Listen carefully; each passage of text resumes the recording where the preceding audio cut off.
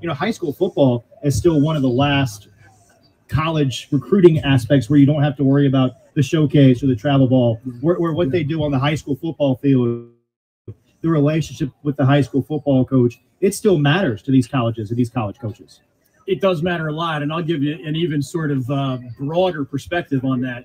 If you go back 100 years, and I know this is a crazy fact to bring up, but the most popular sports in our country 100 years ago were baseball, boxing, and horse racing, okay? So fast forward to when Coach Collins was born, or later when I was born, football was starting to rise, but was not yet the behemoth. Believe it or not, there are a lot of college conferences that made as much money in men's basketball 20 years ago. I'm not talking about the Stone Ages. 20 years ago, they made as much or more in men's basketball as they made in football.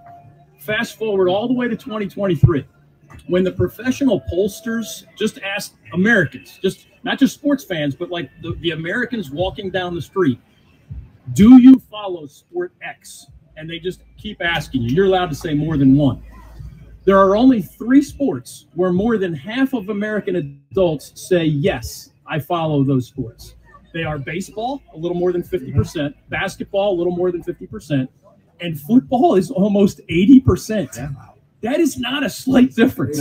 And that has not been a flick of the switch. Like, you know, when you go to bed, that has been an evolution over maybe not 100 years, but a massive evolution, even in my lifetime, of more than 50 years. Wow. So we're seeing this high school jamboree that you're talking about. We're on the verge of, in a couple of weeks, all of those made-for-TV intersectional college games. The NFL is literally the wealthiest sports organization in the history of the world.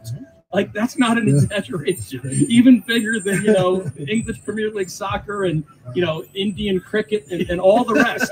It's incredible how the sport of football has become this behemoth. And it's just, I'm excited to be a part of this. We saw the look on some players and cheerleaders' faces as they're going into this big game, or pair of games at WakeMed Soccer Park. And to me, it just symbolizes this tidal wave of football love that we're all part of right now.